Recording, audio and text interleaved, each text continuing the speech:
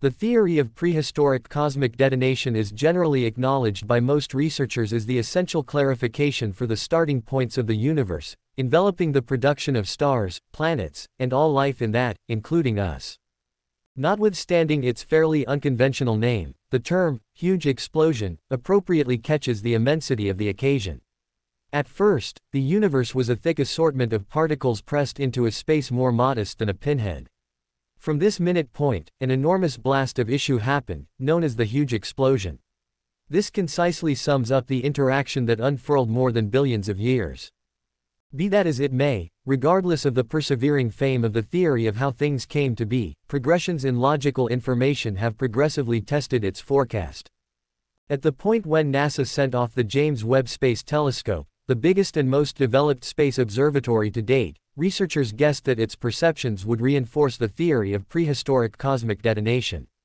Unfortunately, after only 1 year in space, the telescope has dumbfounded researchers with its momentous capacities, giving extraordinary looks into the universe's past. The James Webb Telescope's disclosures have revealed systems so old that they might actually reshape how we interpret the universe's beginnings. This unexpected disclosure has started extreme interest among researchers and fans the same. One such noteworthy disclosure came when stargazer Rohan Natu, breaking down early pictures from the James Webb Telescope, coincidentally found a system that surprised everyone. This universe, named Glass Z13, seemed mysteriously gigantic and traced all the way back to only a short time after the enormous detonation, making it older than any previously noticed world. Natu's energy was tangible as he imparted the revelation to partners on the planet, depicting it as beyond anything astronomers could ever imagine. The James Webb Telescope, positioned far from natural impedance and furnished with state-of-the-art innovation, was intended to dive into the universe's earliest age known as grandiose sunrise. This period, covered in mystery, denotes the development of the universe's most memorable stars and worlds. By examining systems from this period, researchers desire to refine how they interpret major inestimable cycles like the impact of matter and dark energy. Initial assumptions for the James Webb Telescope's discoveries were humble, expecting a couple of weak far-off universes. However, the reality surpassed all projections. The telescope's pictures uncovered systems of amazing development, testing existing models and provoking a whirlwind of examination activity. As researchers keep on dissecting the James Webb Telescope's information, the ramifications of these revelations could be significant, introducing another time of cosmological comprehension. The surprising disclosures from this noteworthy observatory offer a tempting look into the universe's past, driving humanity's journey to disentangle the secrets of presence.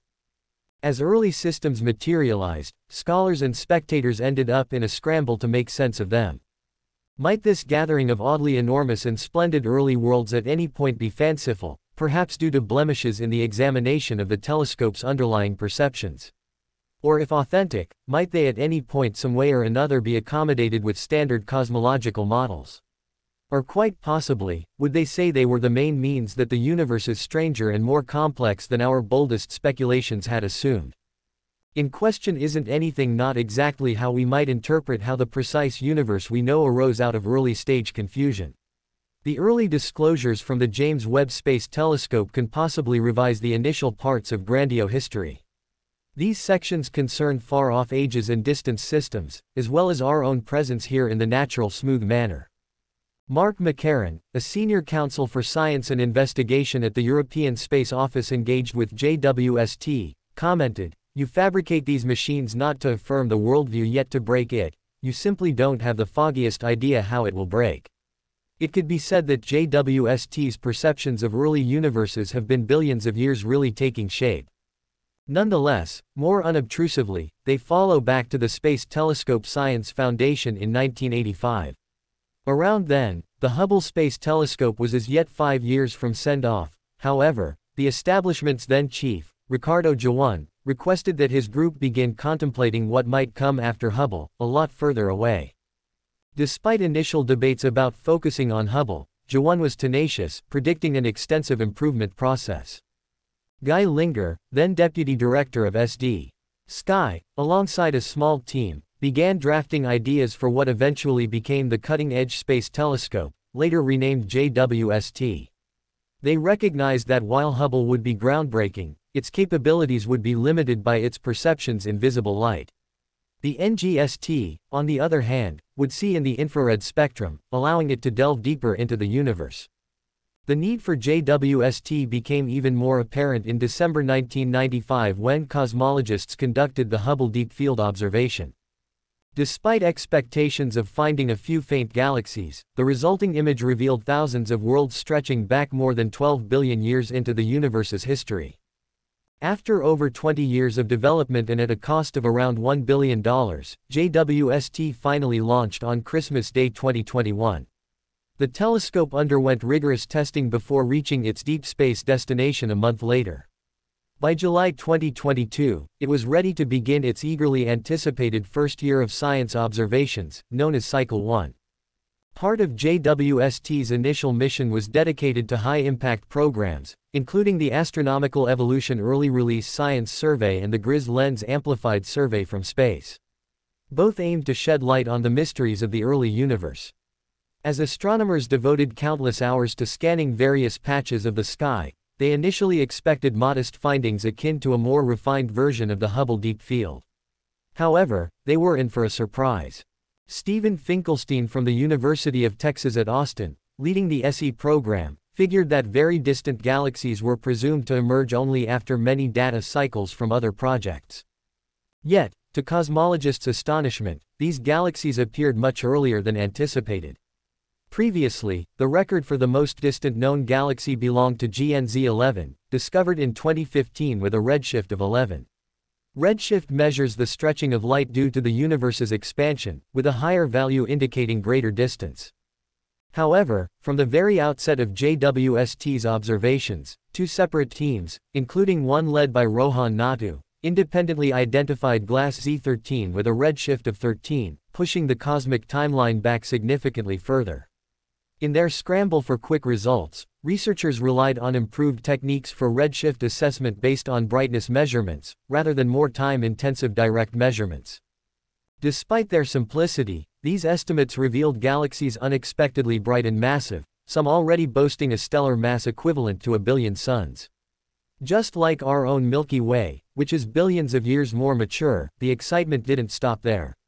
In the following days, multiple galaxy candidates from Pan-STARRS and Glass emerged, some with redshift estimates as high as 20, suggesting they existed within just a few 100 million years after the Big Bang.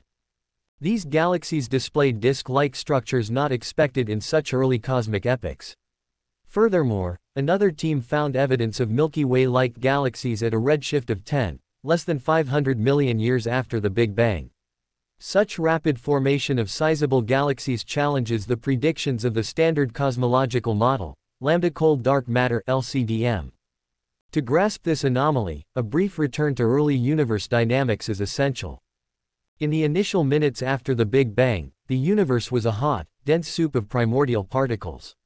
Over time, as the universe expanded and cooled, helium and other light elements formed, leading to the existence of the first atoms nearly 400,000 years later.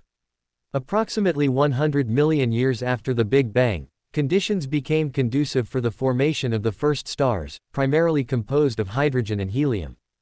These early stars, larger and brighter than modern stars, clustered into proto-galaxies guided by the gravitational pull of dark matter.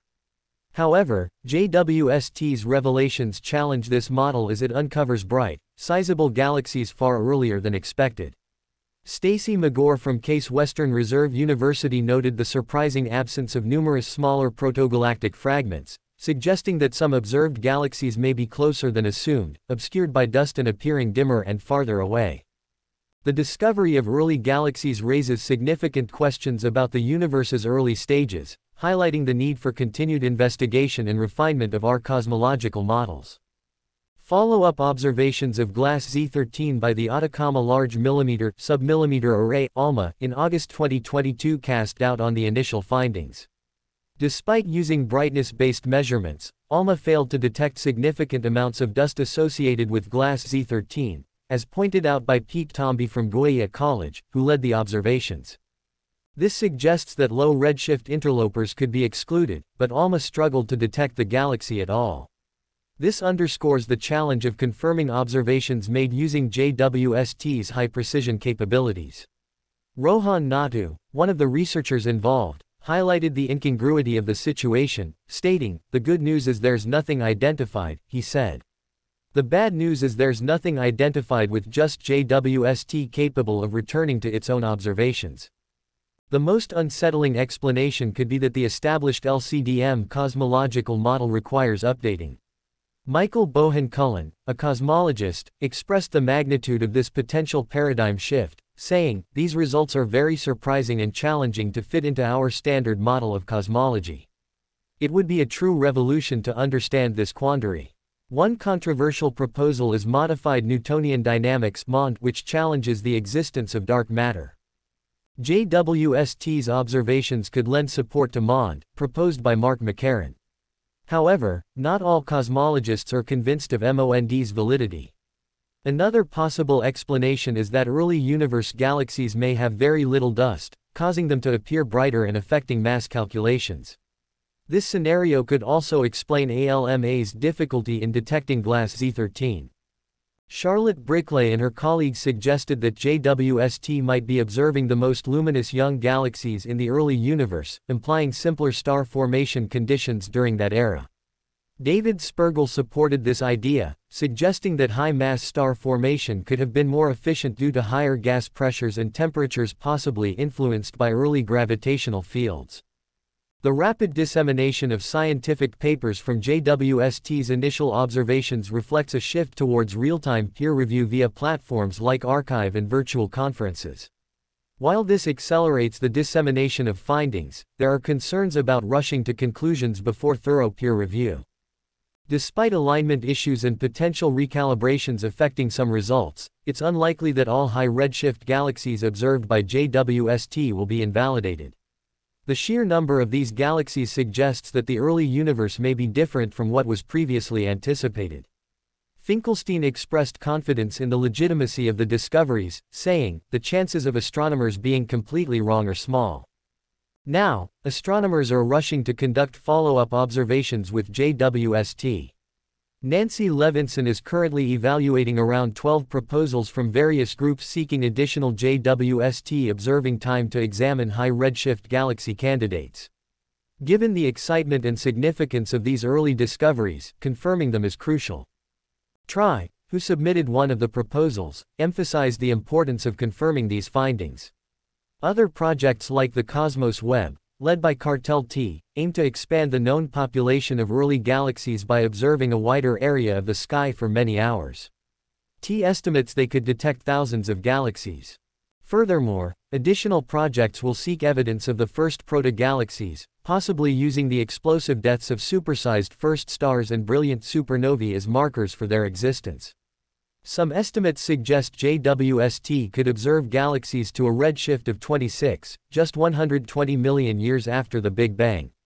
Confirming even a handful of these high redshift candidates would be a remarkable achievement.